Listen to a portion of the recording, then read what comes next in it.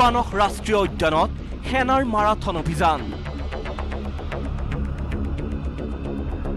দুধৰ hobby বিধায়ক বিচাৰি অভিযানত নামিছে সহস্ৰাধিক জোৱান মানস ৰাষ্ট্ৰীয় উদ্যানৰ ভিতৰত হেলিকপ্টাৰেৰে চলিছে তীব্ৰ অভিযান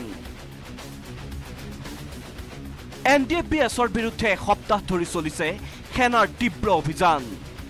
চোৰাংচোৱাৰ তথ্য মতে প্ৰায় ৬-৮ জনীয়া এটা দলৰ সৈতে মানস ৰাষ্ট্ৰীয় উদ্যানত আত্মগোপন কৰিছে এনডিএফবিএছৰ সেনাধ্যক্ষ বি বিদায়ে তাৰ পিছতে দুধৰ্ষ উগ্ৰপন্থীৰ দলটোক কৰায়ত্ব কৰিবলৈ মানস ৰাষ্ট্ৰীয় উদ্যানৰ ভিতৰত উগ্ৰপন্থী বিৰোধী অভিযান তীব্ৰতৰ কৰি তুলিছে ভাৰতীয় সেনাই কেইবাটাও দলত বিভক্ত হৈ প্ৰায় ১০০০ সেনা জোৱানৰ বৃহৎ বাহিনীয়ে চলোৱা এই অভিযানত ভাৰতীয় সেনাই ব্যৱহাৰ কৰিছে হেলিকপ্টাৰ তথা অত্যাধুনিক মাৰণাস্ত্ৰ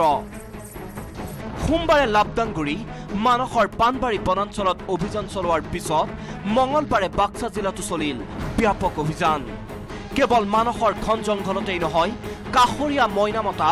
অক্সিগুৰি চমুৱাগাতি কাটাঝাৰকে ধৰি কেইবাখনো গাঁৱত সেনাই দৈনিক চলাইছে অভিযান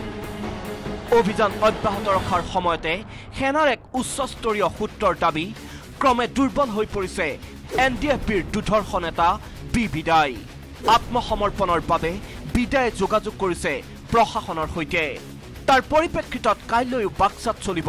হেলিকপ্টাৰেৰে বি বিদায় আৰু সংগীৰ বিৰুদ্ধে অভিযান অৱশ্যে ভাৰতীয় সেনাৰ এই তীব্ৰ অভিযানত জালত পৰিবনে দুধৰ্ষ উগ্ৰপন্থী বি বিদায় সেয়াহে লক্ষণীয় হ'ব মুছলপুৰৰ পৰা মনোহৰ ৰাজবংশী